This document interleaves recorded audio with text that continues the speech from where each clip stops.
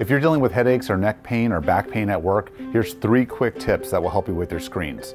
Tip number 1 is to make sure that your screens are right in front of you. That'll keep your head straight and keep you from overdeveloping one side. Make sure that your screens are high enough. Very often people set their screens right at eye level. I'd suggest raising it just a little bit higher to help keep your neck up. And the last thing is to make sure that you're using each side equally. Very often we're overusing one side and not quite the other. So maybe once a month, switch the information that's on the screen. That'll allow you to work this side for a while and this side for a while and keep things balanced.